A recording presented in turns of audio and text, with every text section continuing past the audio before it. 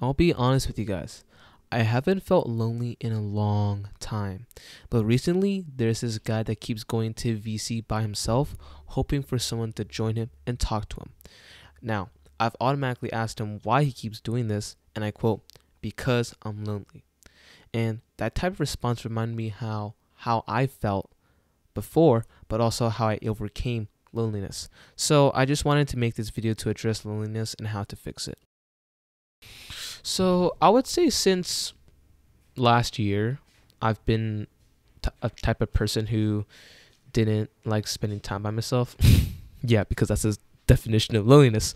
But what I mean is that, for example, I would annoy people to call me or voice call with me so I could escape that loneliness. I remember calling with my friend Dave, and we would play Roblox, Payday 2, GTFO, just any type of game that we would play. And mind you, if Dave's watching this, it's nothing personal, but I don't even know the dude IRL, or I knew him barely IRL at least. And to think that I'm calling with him every day, like every morning, and having such a good time with them is kind of weird because you don't know them personally. But this wasn't just with Dave, I would say. This was with a lot of people. And this was especially prevalent during the time that I was making comment initiation videos. So that's August and to October of this year. And I still remember calling with one of my close friends and having 2-hour call sessions with them. For example, I literally remember the part where I FaceTimed him while I was eating my dinner. Like, I ate my rice and eggs. I put the phone, right? I put the phone in front of the monitor, put my bowl of rice and eggs with my spoon, and just ate while we talked. And yeah, that was super interesting, I guess, right? I mean, I would literally call him during work and talk to him while I was dealing with these customers because, both of us worked at Chuck E. Cheese. That just goes to show how close and chill we were, to the point where I was FaceTiming him, he was FaceTiming me about, I was doing homework, he was doing homework. I would edit some of the videos, he would work on his history presentation. Like, I still remember doing that with him. But around the time of late September, he started dating this person, and I didn't take it personal, but I could definitely tell that these calls would slowly come to an end because, like he said before, I know he's probably watching this video, it's nothing personal, bro, but it seems as if he would use all of his time on her and not with me. And I get that. It's your girlfriend. They're supposed to be your best friend. I totally respect that. But if we go back to look at the call history, especially around October, you could definitely tell that these calls were less frequent and in length in October. So what did I do now? Well, obviously, I had to look for other sources. And I found interest in calling with some of my other friends and having deeper connections with them. Even though I still appreciate my moments with these guys, I realized that this was a problem. Like, I had this mindset of just waiting till my friends got on VC and then joining them and staying till I went to sleep.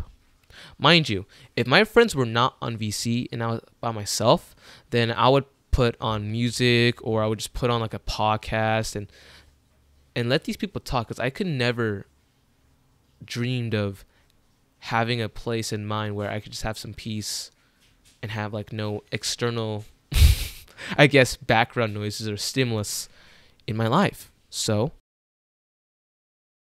one day I was looking across YouTube and I stumbled upon this podcast which featured David Goggins.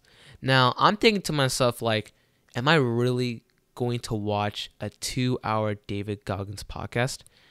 The answer to that question was yes.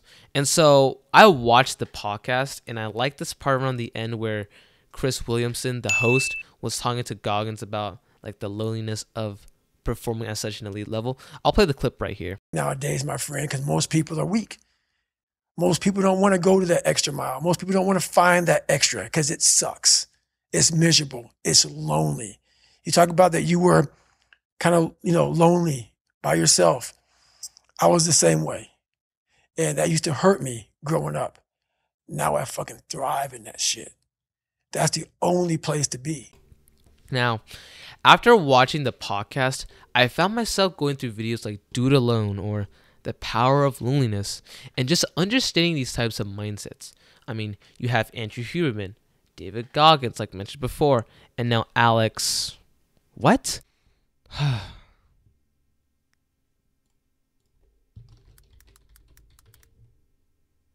Hormozi.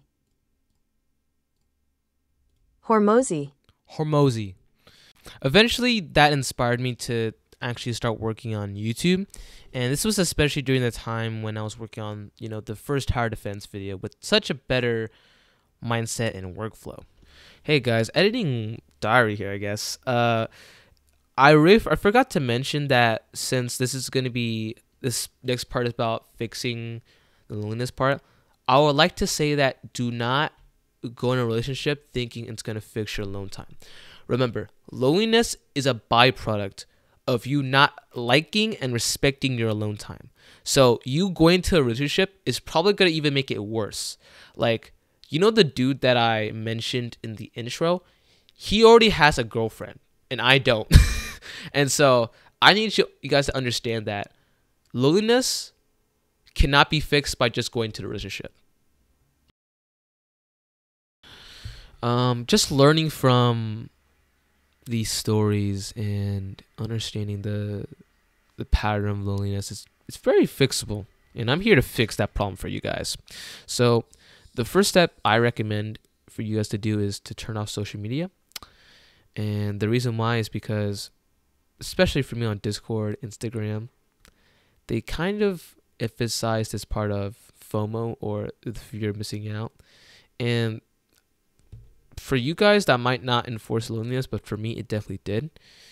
And that was just on Insta, by the way. On Discord, man, that's just a whole nother. Like, I felt like since my friends were on BC, I felt inclined to join them right away.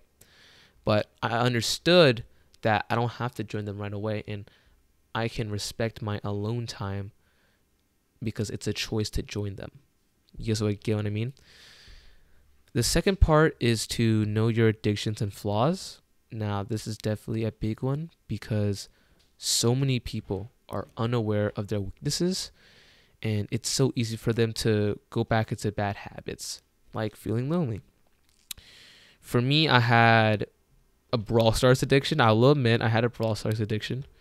And what did I do? I identified it, and I haven't even played Brawl Stars since, I don't know. At the time of this recording right now, it's like Sunday, so like Wednesday, and I haven't played it at all. And because I felt like it's just a waste of time for me. So I understood my addictions and didn't promote that being lonely. All right. Lastly, I want to put this message out is that you have to work towards your purpose when you're by yourself. Like, ask yourself, what is my purpose in life? Personally, for me, it was making these types of videos, and you can look at the progression of this channel.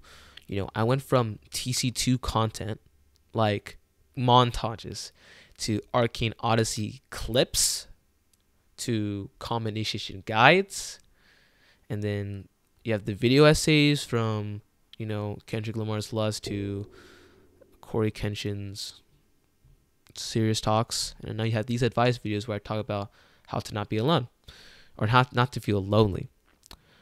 So, what did we learn from this video, guys? Well, for starters, David Goggins has stated that you will be by yourself most of the time in life. So you need to understand that and start loving being by yourself. And I get it. It's going to be very hard. New things are always going to be hard first before they become easy. It will be lonely. It's going to suck. I get that. But your alone time is arguably the most important part of you growing as a person. And that's perfectly fine as long as you don't give up. Thanks for listening. Thanks for caring. Thanks for understanding. Because this is definitely a big part. This has been a big part of my life. And I don't want people to feel lonely anymore, because the formula is right here, guys. It's right here. And I know everyone that's watching this video has experienced loneliness at some time. And if you are still feeling lonely, I hope that this video actually helps you out. All right, later.